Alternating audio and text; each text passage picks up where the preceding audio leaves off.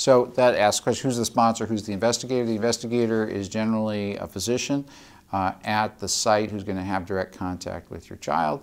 And the sponsor is usually the manufacturer of the vector. Often it is a biotech company, not always. And that's the individual who has a primary responsibility to the FDA.